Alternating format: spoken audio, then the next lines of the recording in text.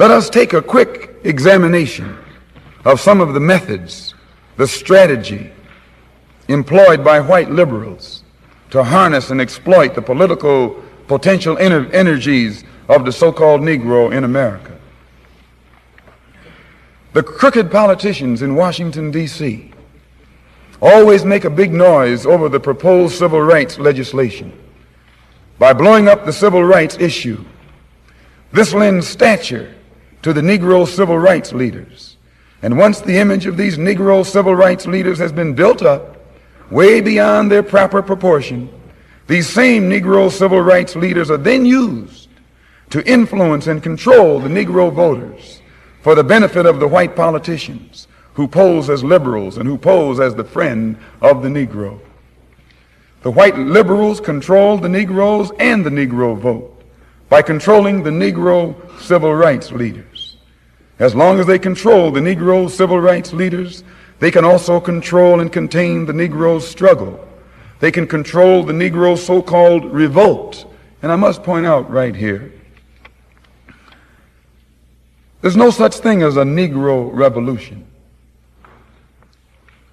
There's a black revolution, but not a Negro revolution. Who ever heard of a nonviolent revolution? Who ever heard of a peaceful revolution? Who ever heard of revolutionaries standing up like chumps with locked arms singing, "We shall overcome"?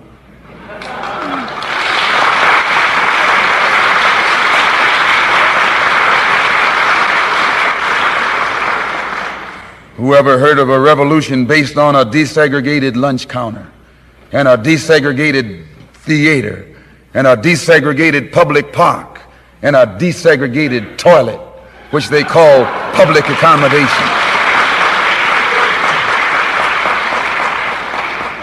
Revolutions are based on land, and they are brought about by the landless against the landlord.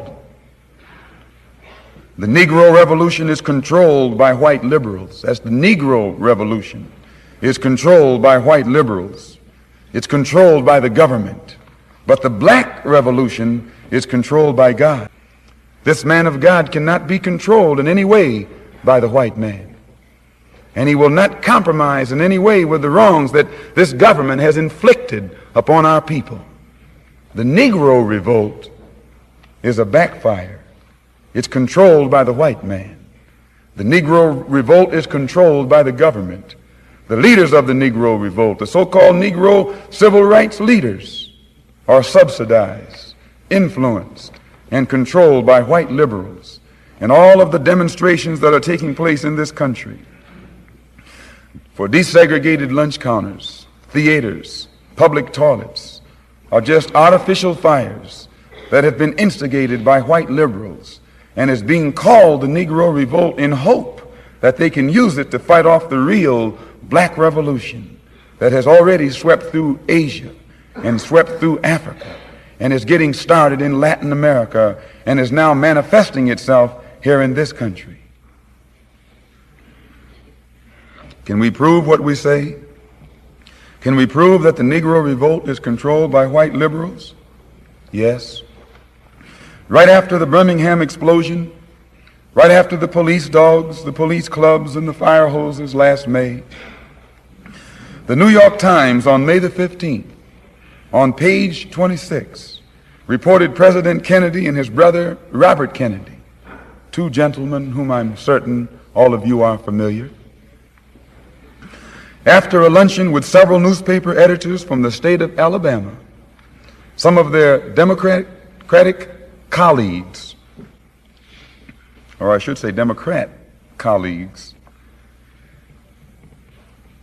the Times reported the president as warning these editors that they must give at least some token gains to the moderate Negro leaders in order to enhance the image of these moderate Negro leaders in the eyesight of the black masses. Otherwise, he warned, the masses of Negroes might turn to the direction of Negro extremists. And he named the black Muslims as being foremost among these Negro extremists. So he tried to get them to build up the image of the moderate Negro leader what he called or termed the responsible Negro leader. And whenever you hear a white man refer to a Negro leader as a responsible Negro leader, he means a Negro leader who's responsible to him. That's right.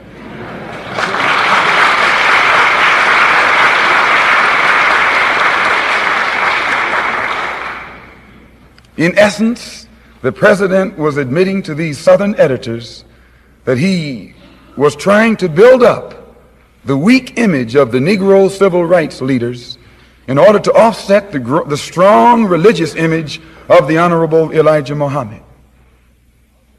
He wasn't giving these Negro leaders anything that they deserved, but he was admitting the necessity of building them up and propping them up in order to hold the masses of black people in check, keep them in his grasp and under his control. The president knew that once the Negroes follow the Honorable Elijah Muhammad, once they're exposed to his doctrine, the white liberal can never influence Negroes or control those Negroes or use those Negroes for the political benefit of white liberals any longer. Dr. Martin Luther King's image had been shattered the previous year when he failed to bring about desegregation in Albany, Georgia. The other Negro civil rights leaders had also become fallen idols. The masses of black people across the country at the local level had begun to lead themselves and to take their cases to the streets on their own. The government in Washington knew that something had to be done to get the Negroes back into the corral, back under the control of the white liberal. The government immediately began to put out the propaganda encouraging Negroes to follow only what it called responsible Negro leadership. And as I said, by responsible Negro leaders, the government actually meant Negro leaders who were responsible to the government and who could therefore be controlled by the government. The government knows that Mr. Muhammad is responsible only to God and can be controlled only by God.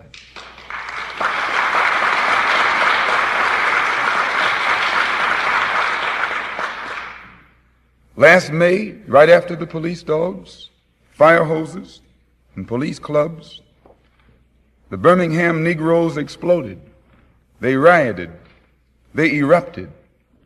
And during the many long weeks when the police dogs and clubs and water hoses were brutalizing Negro women and Negro children and Negro babies, and the Negroes Negro leaders had called for a federal intervention of troops by the president sat on his hands, saying there was nothing he could do. But when the Negroes erupted in self-defense, the president then sent in federal troops, not to defend Negroes, but to defend the whites against whom the Negroes had finally erupted. There are many of you who may get a little indignant at what I say about the president, but it's a matter of record. As long as the dogs were biting black children, as long as the dogs were biting black women, as long as the dogs were biting black babies, and the Negro leaders cried to Washington, D.C. for the intervention of federal troops, the president, one of your fellow city citizens, told them there was no law on the statute books that he could use to intervene. But when black people erupted and started taking the heads of white people, the troops arrived the next morning. At that point, all over the country, spontaneous demonstrations began to take place.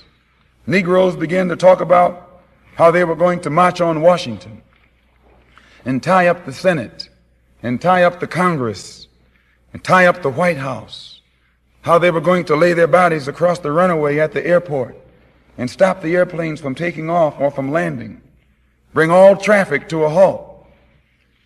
And as much as this president travels by plane, he really would have been in bad shape.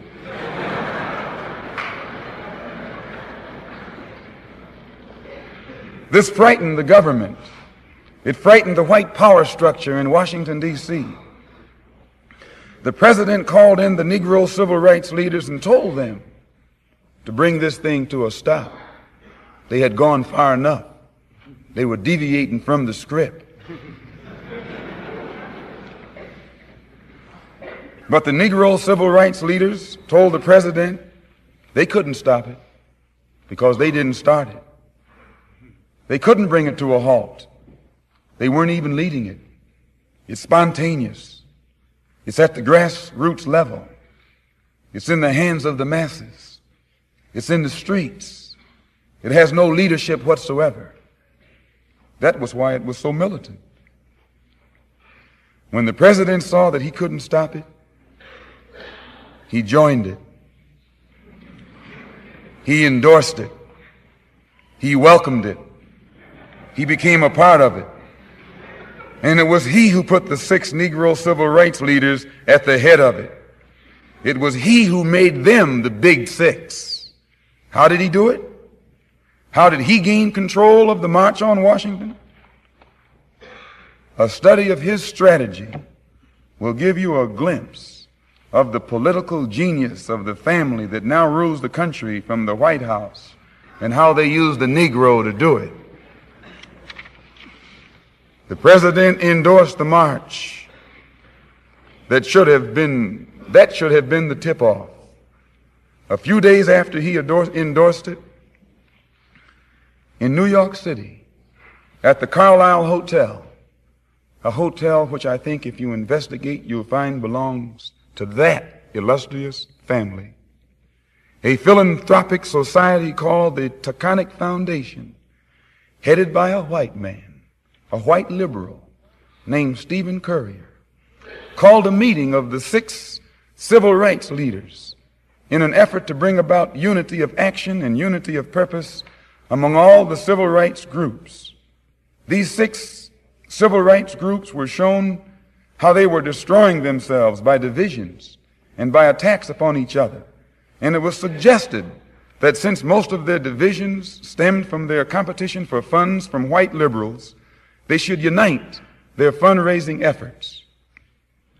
If you check the paper, you'll find that right after the Birmingham explosion, Martin Luther King began to run all over the country participating in fundraising rallies. And Roy Wilkins accused him of starting trouble and expecting the NAACP to get him out and pay the bills while they run all over the country and took all the money. And it caused a lot of friction. So this white liberal, they knew it. And they brought these 6 Negro leaders together and talked to them, told them, don't rock the boat. They formed the Council for United Civil Rights Leadership for fundraising purposes. They chose as chairman of this council the Urban League's Whitney Young and Stephen Currier, the white liberal, as co-chairman. It took this white liberal to bring all the 6 Negro civil rights groups together. It took this white liberal to unite these 6 into one group. And then he let them select their own chairman, but he himself became co-chairman, which placed him and the Taconic Foundation in position to exercise influence and control over the civil rights leaders, and through them, control over the entire Negro civil rights movement, plus the March on Washington. According to the New York Times, dated August 4th, 1963, $800,000 was split up between these 6 Negro civil rights organizations on June the 19th. And another $700,000 was promised after the march. Public relations experts were made available to them immediately. They were given access to the news media across the country, and the press immediately began to project the Big 6 as the leaders of the March on Washington. As soon as they became looked upon in the public eye as being in control of the march, as being leaders of the march, as being the organizers of the march, and inseparable from the march image, their next step was to invite 4 white liberals to become a part of the Godhead, or group of leaders who would ultimately okay all plans and therefore thereby completely control the march. These 4 white liberals, Walter Reuther, a Jewish rabbi, a priest, and a pastor from Protestants, represented the same factions that had put the president in Washington, D.C. Catholic liberals, Protestant liberals, Jewish liberals, and labor. When the president had learned that he couldn't stop the march, he joined it and got all his friends to join it. This is the way the white liberals took over the March on Washington. This is the way they weakened its impact and changed its course. By changing the participants, by changing the contents, they were able to change the very nature of the march itself. An example, if I have a cup of coffee that's too strong for me because it's too black, I weaken it by pouring cream into it. I integrate it with cream.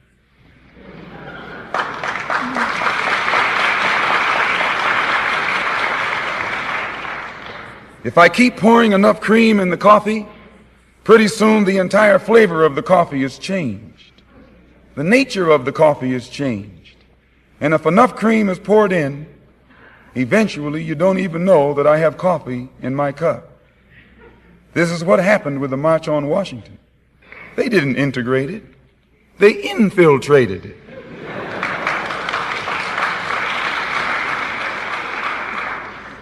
Whites joined it. They engulfed it. They became so much a part of it, it lost its original flavor. It ceased to be a black march. It ceased to be militant. It ceased to be angry. It ceased to be impatient. In fact, it ceased to be a march. It became a farce. It became a picnic, an outing with a festive circus-like atmosphere, with clowns and all. The government had learned that most of these demonstrations where black people predominate are very militant and oftentimes lead to violence.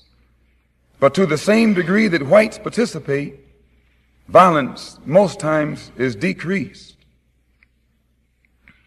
I watched a white clergyman on the TV news in New York when the Negroes were picketing the Downstate Medical Center in Brooklyn. I think the man's name was Potter or Cooper or something, I forget. He's somehow up official in one of these Protestant churches. And they asked him why he was out there picketing, a white man. And he told them on the news, I just came back from Washington talking with the Attorney General.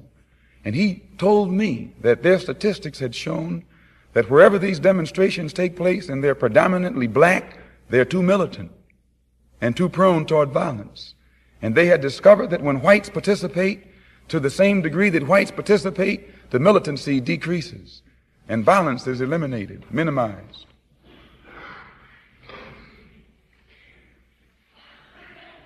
So when these whites join these Negroes and they're demonstrating, there's two different motives. The Negroes are demonstrating for freedom, but the whites are out there demonstrating to keep the Negroes from getting too far out of line. The government found out that this is the only way black people could be held in check. The government told the marchers on Washington what time to arrive in Washington, where to arrive, and when to arrive. Then the government channeled them from the arrival point to the feet of a dead president named Washington and let them march from there to the feet of another dead president named Lincoln.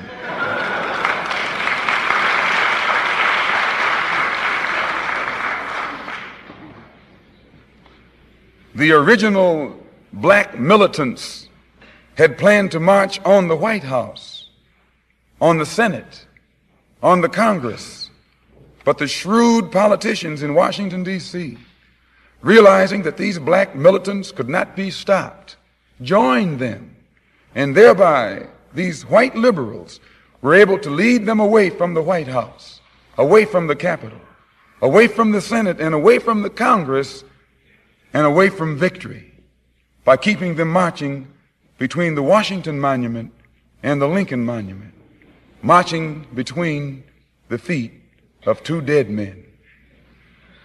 The march was controlled by the president.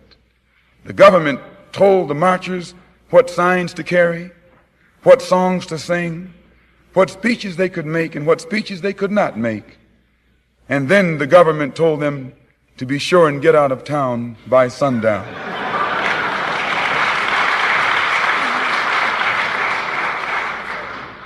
And all those Negro Uncle Toms were out of town by sundown. One of the 6 Negro leaders, John Lewis, chairman of the Student Nonviolent Coordinating Committee, was stopped from making a militant speech. The speech was censored by the Reverend Patrick O'Boyle, the Catholic Archbishop of Washington, D.C. Catholic clergyman doesn't speak on his own. He doesn't have that latitude. When he opens up his mouth, that's the church speaking. This was a case in which the Catholic Church itself,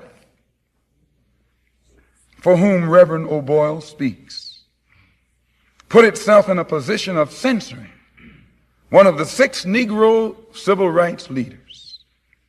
This shows John F. Kennedy's shrewd strategy. In fact, that's what that F stands for, the fox.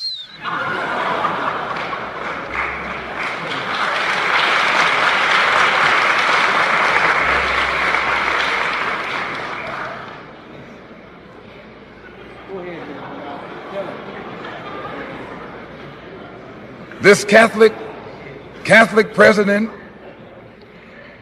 placed the Catholic bishop in a position to exercise censorship over any one of the 6 Negro civil rights leaders who tried to deviate from the script in that great performance or show that the government itself had controlled from the very beginning. So in the final analysis of the march, it would have to be classified as the best performance of the year. In fact, the best performance of the century. It topped anything that Hollywood could have produced. And if we were going to give out Academy Awards in 1963, we would have to nominate John the Fox for an Oscar for the producer of the year. And to the 4 white liberals also goes an Oscar for the best actors. They really acted like sincere liberals and fooled many Negroes. And to the 6 Negro civil rights leaders also should go an Oscar for the best supporting cast.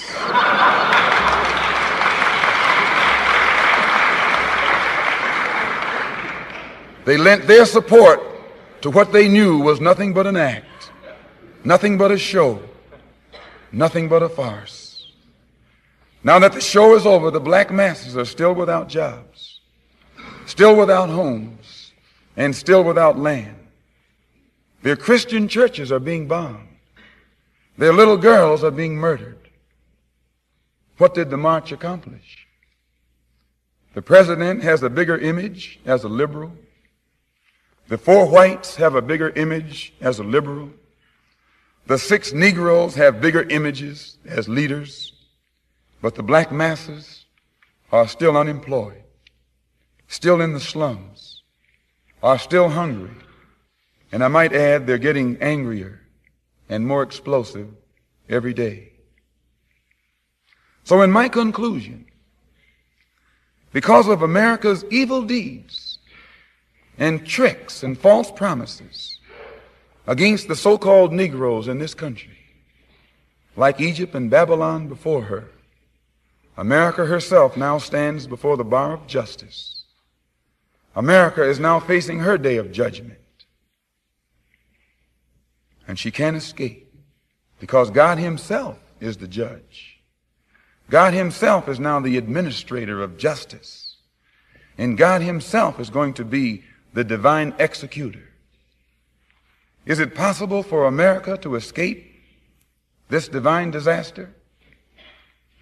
The Honorable Elijah Muhammad says that if America can't atone for the crimes that she has committed against 20 million so-called Negroes, if she can't undo the evils she has brutally and mercilessly heaped upon our people these past 400 years, then America has already signed her own doom And our people here would be foolish to accept America's deceitful offers of integration at this late date into a doomed society.